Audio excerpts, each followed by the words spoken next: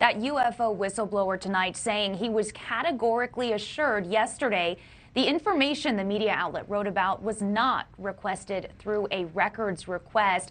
We have reached out to the sheriff's office to confirm the recent report. We also reached out to the Intercept journalist. At this point, we're still waiting to hear back from all the parties involved. Elizabeth? All right, Brooke, thank you so much. And joining us now with more on all this is Marik von Rennenkampff. He served as an analyst with the U.S. State Department and was an Obama administration appointee at the U.S. Department of Defense. Thanks so much for being here. Is reporting on someone's mental health crisis, one that David Grusch suffered 5 years ago, really fair game? Elizabeth, thanks for having me, first of all. That's a muddy area. This could be a journalist doing his job and chasing a story, or it could have a more nefarious kind of backstory. I just don't know.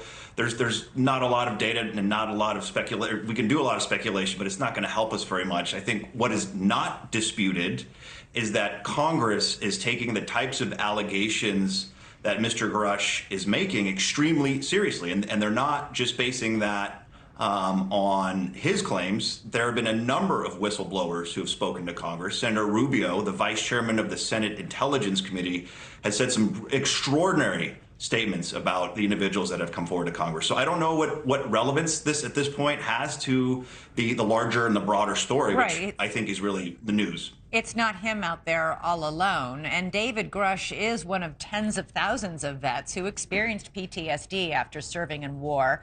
Does the fact that he had that affect his credibility?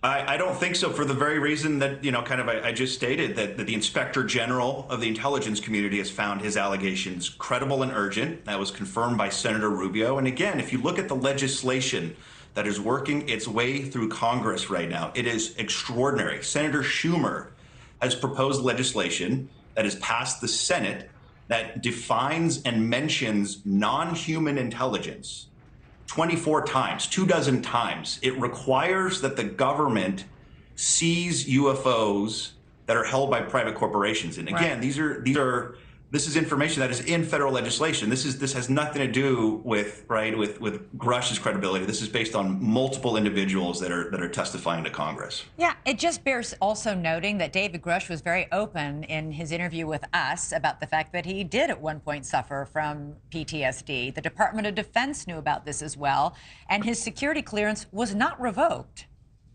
That's right. That's absolutely right. I think he addressed it admirably in the interview with Ross Coulthart, right? He in effect said, hey, he turned it into a public service announcement and a positive kind of outcome. And he urged veterans that may be struggling with post-traumatic stress to seek help. So from my perspective, this has nothing to do with the broader allegations and the much more monumental story that is developing here. Yeah, and at a time when we're experiencing a mental health crisis in this country, maybe an effort to, impugn someone's credibility because they had a mental health crisis might not be the best way to go when encouraging people to reach out and get help. Thanks so much for watching. Go to joinnn.com to find NewsNation on your television provider.